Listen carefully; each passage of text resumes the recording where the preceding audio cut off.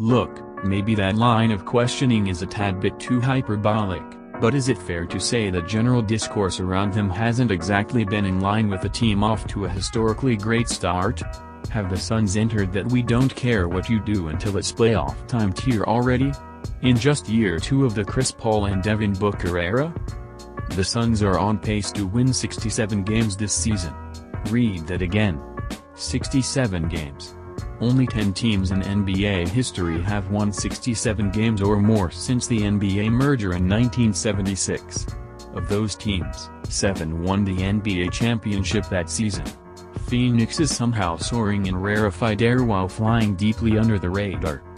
That said, the Suns haven't completely oozed that we're going to decimate you at all costs machismo that teams like the 1996 Chicago Bulls, 72 wins, or the 2017 Golden State Warriors, 67 wins, have flaunted in the past.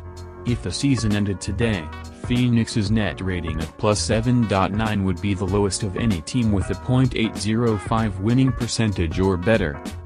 Winning games with that margin of victory places the Suns in a different threshold, one that accrues around 64 to 65 wins in a single season.